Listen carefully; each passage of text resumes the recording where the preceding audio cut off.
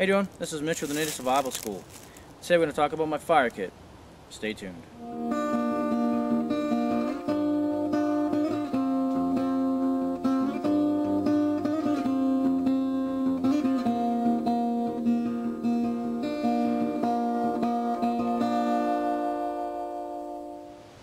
Well, for the most part, my fire kit has been my bow drill kit. I think maybe I lit a fire no other way other than with the bow drill kit for at least 2 years. It's been a long time. It's been a long time.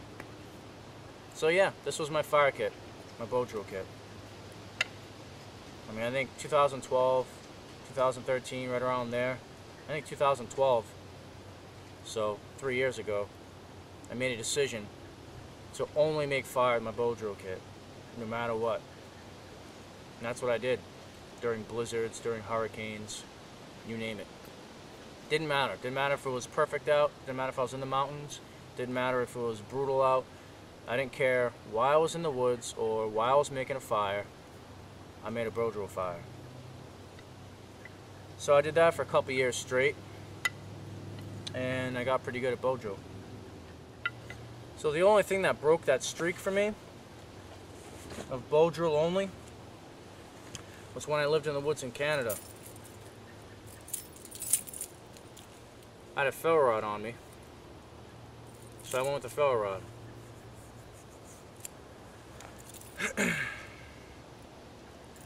So I guess while I was home, it was bow drill for a long time.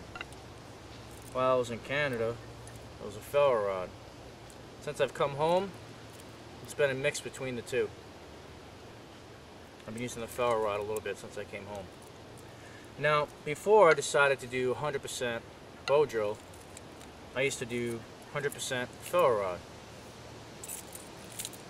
until I got really good at it, which is why I did bow drill. I wanted to get really good at it. Now, before the ferro rod, I had other things I used.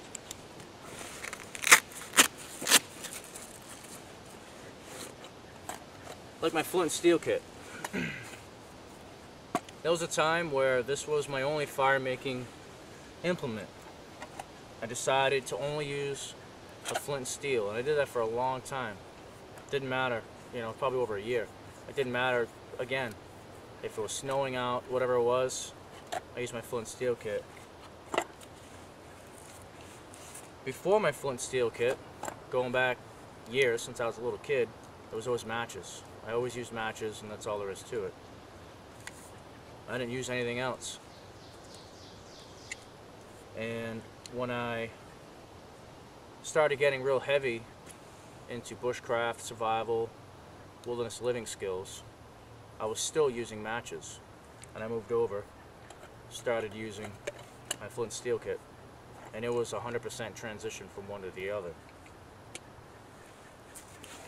I've also used in the past, threaded amongst there, I think it was before bow drill, after ferro rod, I used magnifying glass, off and on, because that's all can really be used. It can only be used when it's sunny out, when the angle is good for the sun.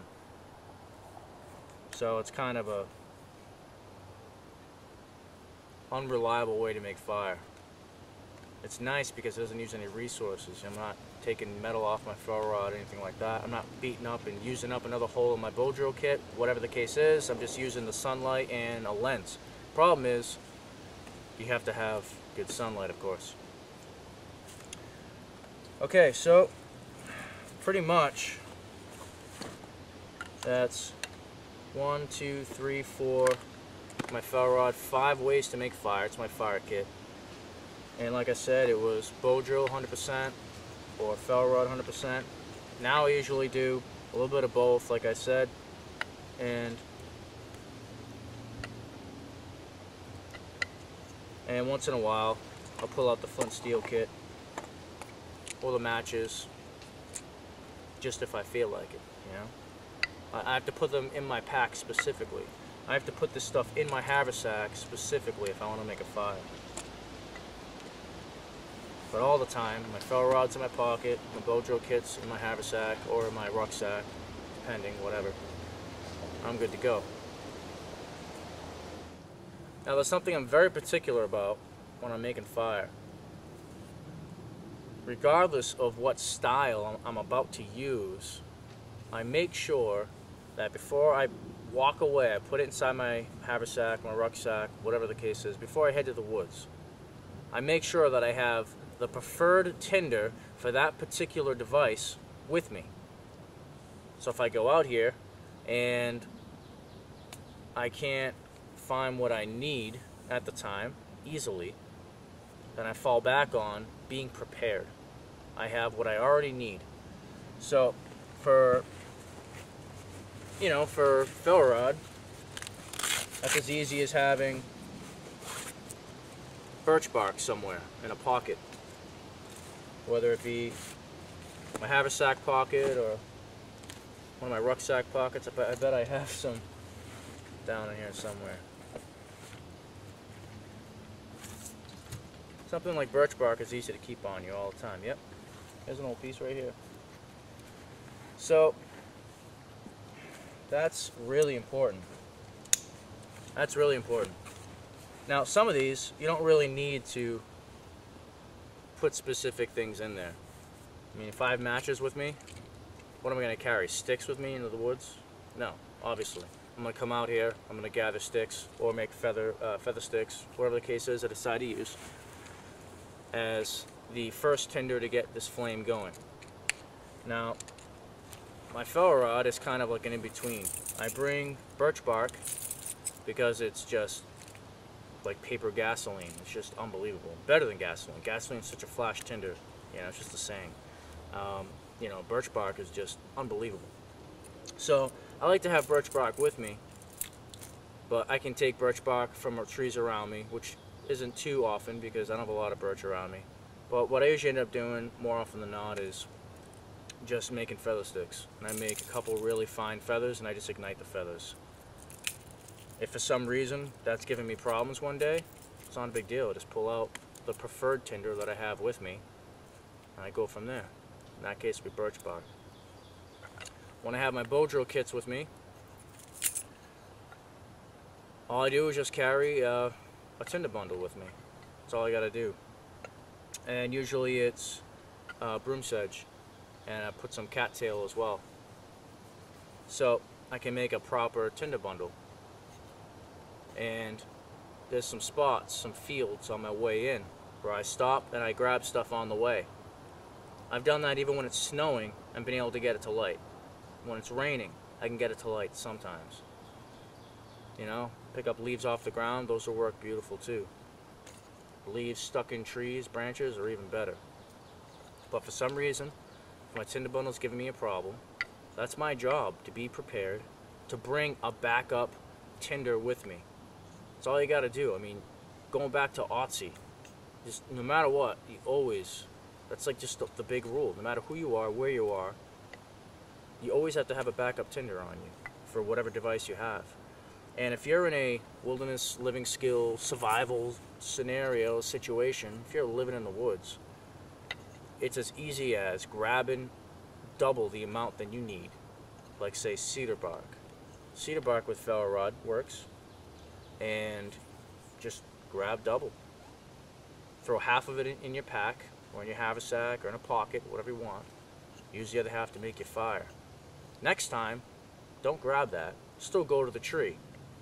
But if one of those times you go to the tree and there's a problem, that's alright, you're prepared, you have backup. It's that easy. I mean, that's how I got the broom sedge tinder bundle that I throw in my bag in the first place. I just grabbed double the amount of the field on my way in, put half of it in my bag, put the other half in my pocket, and I only used half. Then that way I have backup with me. So each piece I have here has tinder with it. Inside the battery compartment,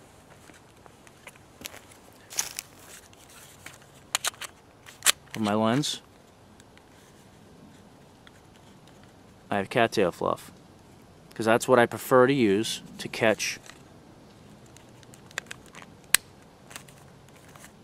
the light off this lens.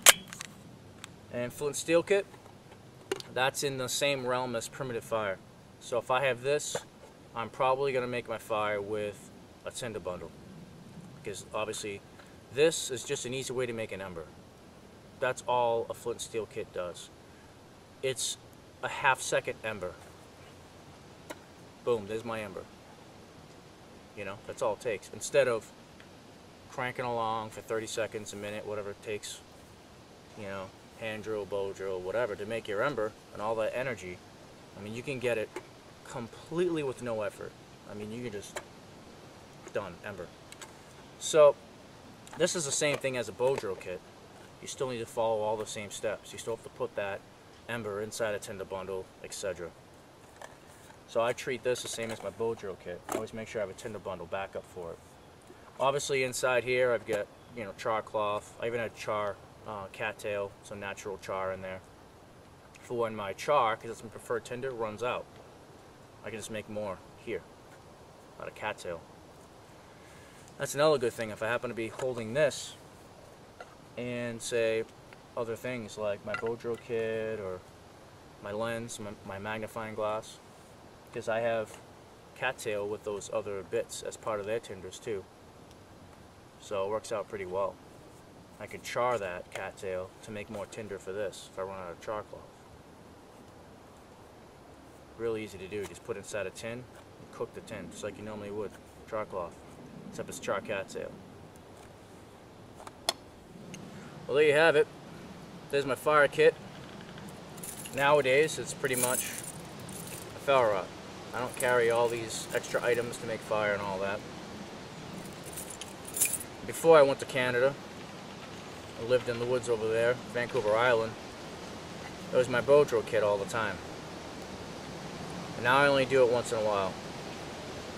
So that's pretty much where I'm at. That's my fire kit. I don't have a fire kit. I don't bring anything for a fire kit. I have a piece of birch bark somewhere in every bag I own. If I don't have that, I can do curls, make feather sticks, and I just have my keys on me. I have to drive here anyways, so there's my ferro rod. That's it. Not a big deal. You know, I don't do a whole bunch of the manufactured tinders, manufactured things, and all that stuff, and pouches, extra pouches, zippers, and all this stuff in them. And you know, I find that carrying all that around, you know, I don't carry all 5 ways to make fire with me in the woods. I don't even carry anything. I just have my ferro rod on my keys. I don't really think about it. You know, I mean, if there's no birch bark where you're in the woods, you can just use feathers. Believe me, I've made a lot of fires using just the curls of my feathers. It will get the job done. It will get the job done. This will get the job done. There's no question. In any environment, at any time, you can get it done.